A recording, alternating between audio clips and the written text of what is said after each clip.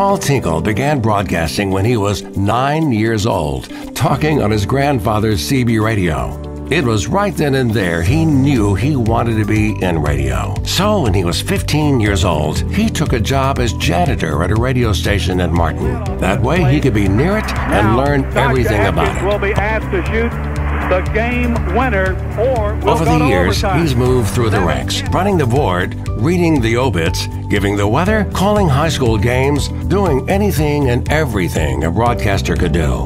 Fast forward, today, Paul is now the president of Thunderbolt Broadcasting, owner of 5 radio stations in Union City, Martin, South Fulton, and Dresden, taking everything he learned in those early days and turning it into a lifetime of community involvement and entertainment on the radio. Paul's love for radio hasn't gone unnoticed.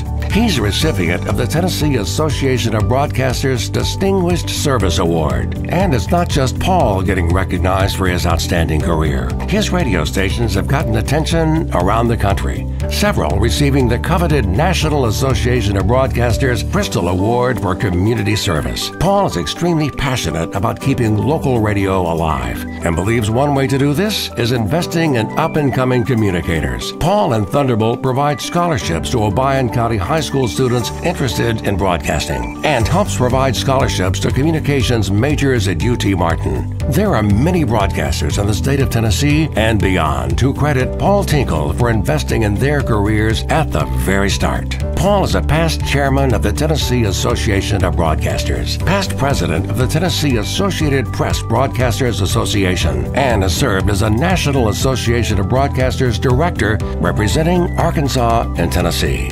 Paul Tinkle, a good man, a good broadcaster, a great example. He's distinguished himself by outstanding service to broadcast journalism and is a shining example of how to use radio to enhance the lives of people who listen to his stations. Do you like to shop for women's dresses? Yeah, I can do that. Diane can tell you that I do. I have bought her. I'm asking you that because Diane is going to need a new one to wear to the banquet when you're inducted into the Tennessee Radio Hall of Fame as our newest inductee. Congratulations, Paul Tinkle! Yay! Yes! So deserved. Yay!